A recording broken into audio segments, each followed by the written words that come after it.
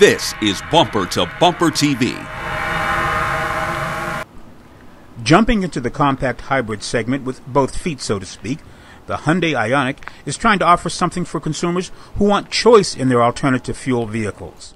At 176 inches in total length, the Ioniq is on the larger side of the compact segment, which has been where hybrids have found the most success in the past 20 years.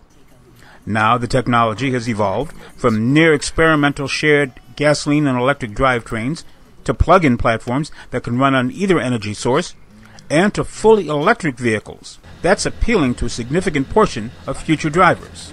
Is a lot of millennials, their future purchase considerations is hybrids, plug-in hybrids, electric vehicles, and hydrogen fuel cells. So by 2020, we have estimates that Gen Y will represent 40% of sales.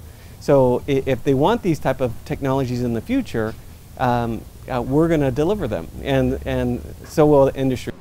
To meet that perceived demand, the Ioniq launches with 3 different drivetrains: a conventional gasoline-electric hybrid with a 1.6-liter Atkinson cycle engine rated at 104 horsepower and 109 pound-feet of torque.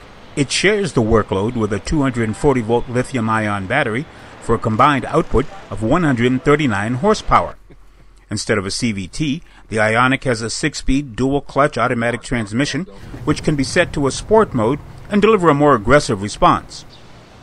The plug-in version uses the same Atkinson-style engine, but has a bigger battery rated at 360 volts and can operate in pure electric mode for 27 miles. Due to some slick engineering with the main power source, a traditional 12-volt battery has been eliminated. If the engine needs a jump, there's a reset switch to send power to the block. The full electric version uses the same 360-volt battery as the plug-in to run its motor. The transmission here is a single-speed reduction gear, which is very close to a CVT gearbox in operation. Like other fully electric vehicles, it is so quiet at highway speed, you can almost hear your own thoughts. Paddle shifters can adjust the level of regenerative braking depending upon a driver's needs at the time. Engineers also reconfigured the connecting port to use more than one kind of power source. This is the 1772. This is the level 2 charging port. And then this right here is the SAE combo. So the difference with this is all one plug that you can plug in. That allows the Ioniq to use level 3 charges to refresh the battery a lot faster. What Hyundai has done with the Ioniq is to use the leading technologies for alternative drivetrains in the sedan.